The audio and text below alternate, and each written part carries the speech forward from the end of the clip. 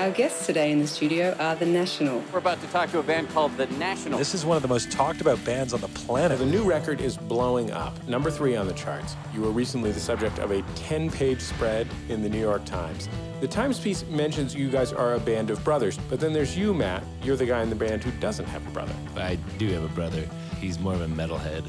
He thinks indie rock's pretentious bullshit. 2 weeks ago, Matt called. He asked if I wanted to go on tour and be a roadie. I'm taking a camera along to make a documentary on the band. I had no idea you'd never been to Europe. Welcome to Paris.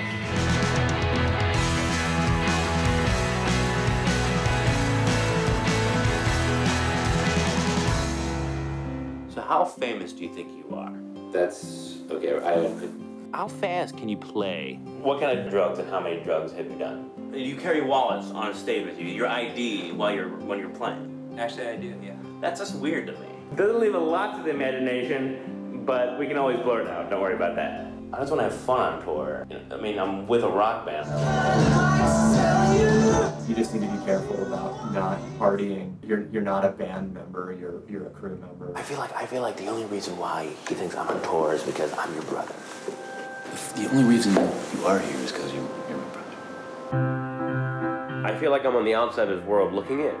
I don't even know what I'm doing here. I think Matt has gone from working a job to being a rock star, and so it's like there's a shift there. Do you have any kind of organization and plan for this film? You need to complete something. You always want to quit things. Do you think I'll be a movie maker? No! Do you think I will be dating a hot movie star someday? No way! I just want to make something good for him as well as myself.